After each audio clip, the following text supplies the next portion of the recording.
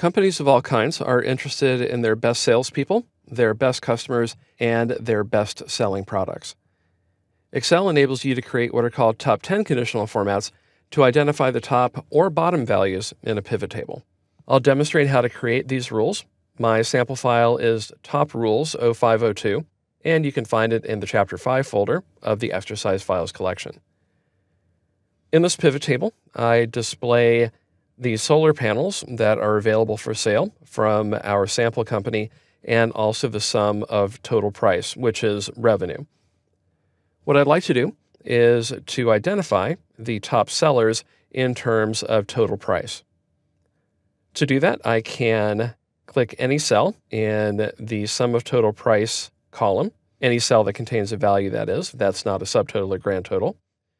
Then go to the Home tab, click the Conditional Formatting button, point to Top or Bottom Rules, and then I can click the type of conditional format I want to create. And I am able to change my mind later. But in this case, let's say that I want to create a top 10 rule. So I'll click Top 10 Items.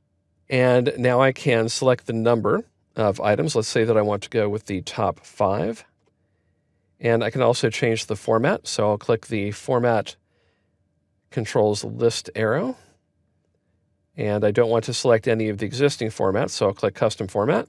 My Format Cells dialog box opens to the Font tab. If you don't see that, click Font. I will make the font bold, and I'll change the color to automatic or black.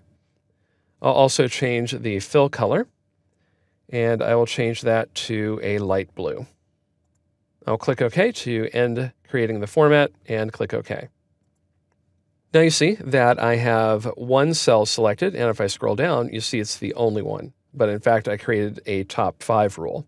To apply this particular format to the other cells that are visible in the pivot table, I can click the Format Options button, which appears next to the cell where I created the conditional format. And the bottom item is all cells showing sum of total price values for product name. This item excludes subtotals and grand totals. So I'll click that, and I have 28,000, and then all those other items that you see highlighted. Now I'll scroll down a bit to show 4 of those. You can also create a format that finds the top percentage of a particular data range. So I'll press Ctrl-Z to undo the conditional format and go once again to the conditional formatting button, and I still have cell B5 selected. So I'll click Conditional Formatting, Top Bottom Rules, and I'll click Top 10%. So there I have the top 10%. In this case, let's say that I want to go with the top 33%. And I will click Custom Format, and I open to the Fill page. So I'll click Primary Green and go to Font, make the color automatic or black, and click Bold, and click OK. So I see the same effect as before. I have the top 33% and only the selected cell. Click OK, click the Format Options button, click all cells showing sum of total price values for product name, and we get the top 33%. And if I scroll down, you'll see that it's all the same values except for one, and those are displayed here. You can also identify the bottom 33%. So I'll press Ctrl-Z again to undo the format. And then with cell B5 still selected, conditional formatting, top bottom rules, and I'll do bottom 10 items. In this case, I will go for the bottom 3. I won't change the format because you've seen how to do it twice. Click OK.